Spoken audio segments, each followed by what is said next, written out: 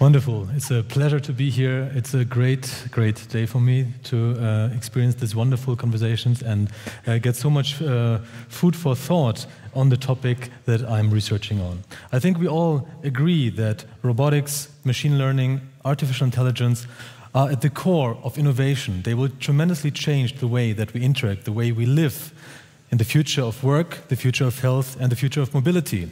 We will have a society of networks, of humans and machines interconnected, learning from each other, assisting each other, and being in the best of the foreseeable worlds, one unity that solves the major challenges and enables us to do the moonshots we're talking about. We all were puzzled by the result in 2016 when Lee Sedol was beaten by Google DeepMind in the game Go. I think we all were kind of intrigued by the fact that in none of the games he even stood a chance to the machine. However, if you look at this picture, it's kind of interesting that the machine is calculating the moves. However, if it comes to the fact of executing these moves in the real world, there seems to be some flaw in the game.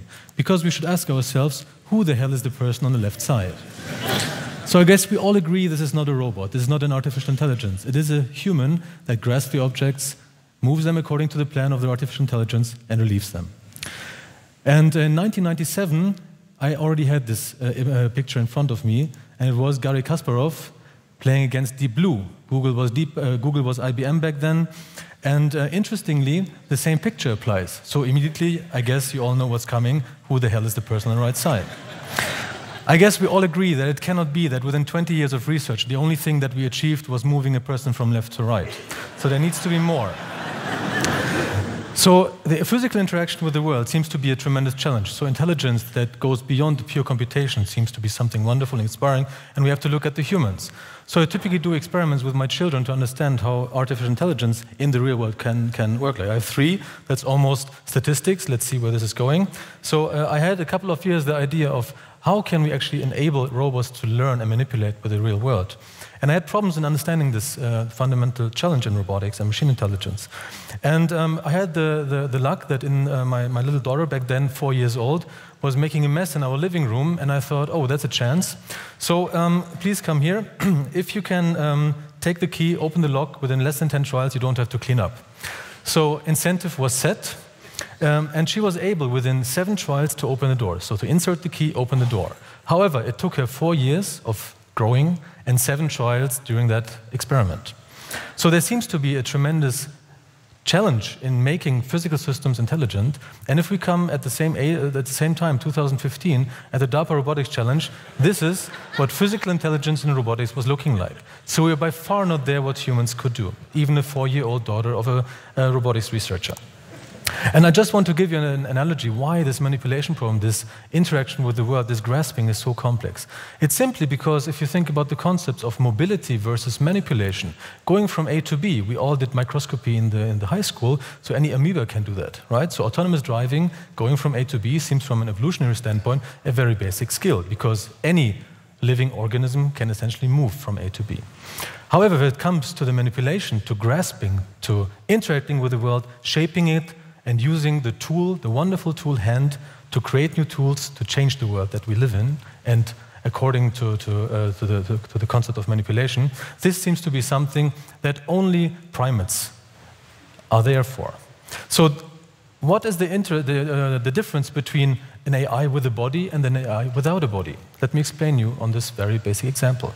So if you think about a disembodied AI, we have a data receiver and sender, and we've got an AI algorithm that essentially means that we receive data, we throughput it to the AI algorithm, we do an analysis in the cloud foreseeable, and then send back the information that was requested by the receiver. We all know this from the personal assistants that we can buy nowadays, right? So we get speech being recorded by the microphone, sent into the AI cloud, and then getting the actual response that obviously serves our demands.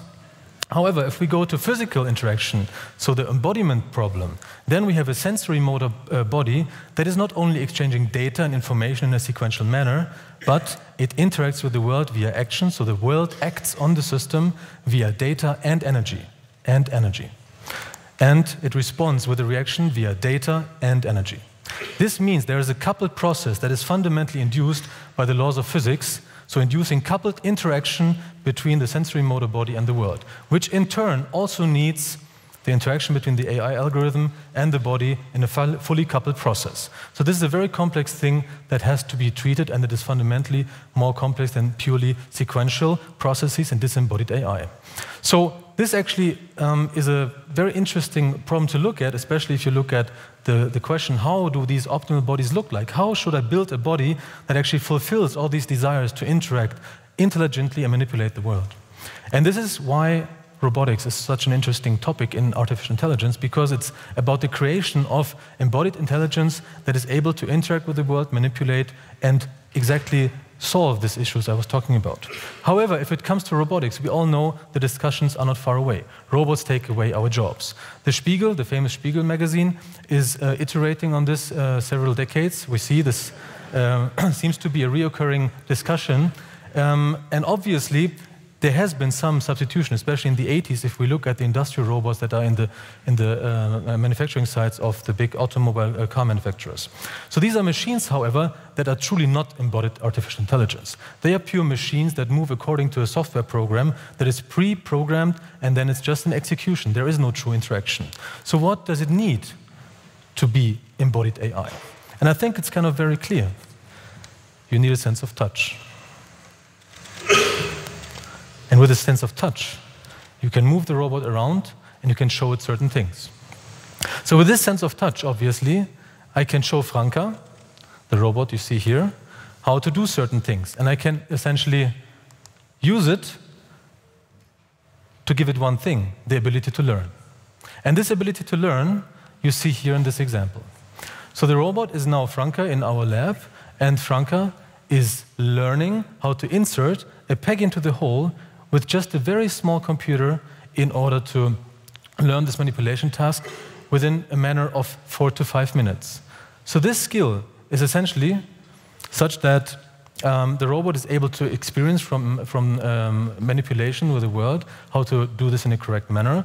And in the end, after only 4 to 5 minutes, instead of 4 years of growing up and 7 trials as my little daughter, the robot is able, with closed eyes, to beat all my PhD students. And they are not all computer scientists. They are computer scientists, they are electrical engineers, and they are mechanical engineers as well. So they have certain skills, right? Mechanical skills.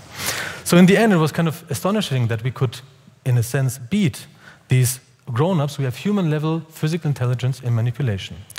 However, now we could ask one more question. So what happens if we don't only have one robot, but what happens if we have many robots that are interconnected with each other? So what we see here now is a live feed .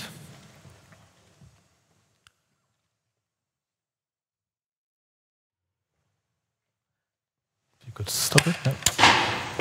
Is a live feed to Hanover, to Garmisch-Partenkirchen, and to Munich.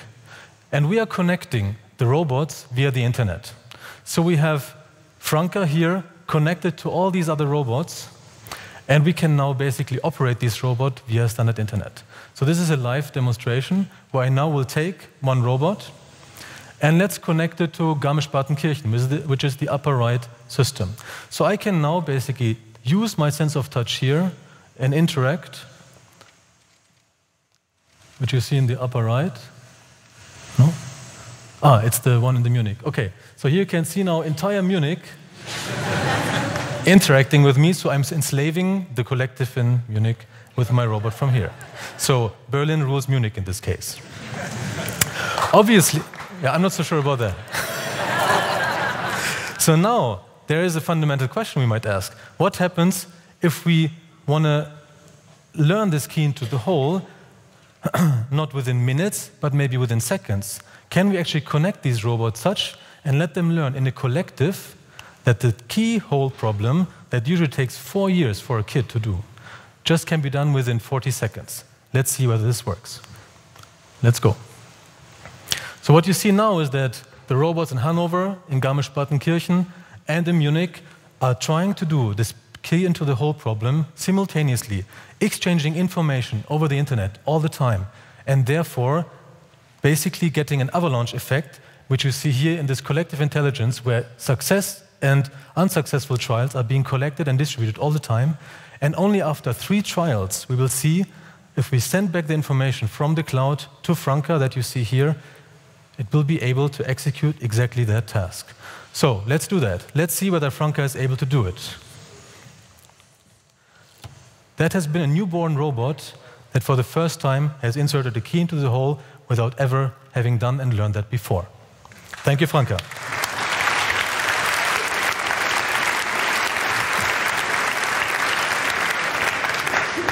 So what is this, what we have just witnessed? This is a new effect about generalization ability, networked systems, and collectivity, changing the way that learning can be accelerated. So this is a fundamental question about knowledge increase. Can the collective be used to achieve a state of knowledge in an accelerated way? And how can the network be used as an infrastructure to essentially have a collective interacting instantaneously, exchanging knowledge, and therefore tremendously increasing the knowledge, the problem-solving abilities of the overall system. Let me explain you this with some analogies and some new results that we have just achieved and developed a new theory that actually explains not only the learning, but how collective learning can really be used in real physical systems. So if we look at single isolated beings that cannot learn or generalize, then they basically learn and forget. So now let's assume that this most basic system is supposed to learn or to achieve 10 to the power of 5 tasks, meaning this is 100%. Then obviously, because the system learns and forgets all the time, it will need linear amounts of time to execute, right? I think that's obvious. So if we have 100,000 tasks, and let's assume one task needs an hour, the single system needs 100,000 hours to execute. If we now get into the ability of machine learning, so let's give the system the ability to learn like we humans can do, then there is a tipping point. So in the beginning, there is some exploration, knowledge acquisition, and then very quickly we kind of are able to execute all the tasks in a very short amount of time because the experience helps us to get this time down. I think this is what we all know, and we are looking for machine learning algorithms. It has been one of the tremendous challenges over the last 10, 15 years to actually enable robots to do these tasks. However, let's go a bit closer to what we see here. There you can see this tipping point. What happens if we put together many of these agents, however, separated by walls that forbid the communication, the exchange of knowledge? You would all kind of expect, probably, that there is a tremendous speed increase. This is kind of what we call parallelity. That's the basis also of modern deep learning algorithms. However, it's kind of interesting that there is not a phase shift that we can observe. And why? Because there's one thing missing. They're not exchanging and sharing the knowledge to actually get to this tremendous speed increase you just saw, going from years to minutes to seconds to do a task that evolution took billions of years. And this is exactly what we have to do. In order to incorporate this knowledge exchange in the collective, we actually reach a second tipping point. And if we show this not only in a linear scale, but in logarithmic scale, we will see that now we have found 2 fundamental effects that change the way that we can acquire knowledge. The single organism that just does, the same thing over and over again, it never learns, it does, for everything it needs just the maximum amount of time. Then there's obviously the polymath that needs a lot of time to reach the state of wisdom to be able to learn and to execute these things, and at some point it is so wise that everything takes only a minimum amount of time. However, there is now a second tremendous shift in or increase in learning abilities, which is the collective, that is 2 to 3 orders of magnitude faster than the polymath in this example. So in summary, we have torn down 2 walls towards collective intelligence. The embodiments that have a sense of touch needed to be developed to be able to interact with the world in order to really have embodied artificial intelligence. And the second was to enable learning, transfer of knowledge, and knowledge sharing in order to truly tear down the wall to collective learning. Thank you very much.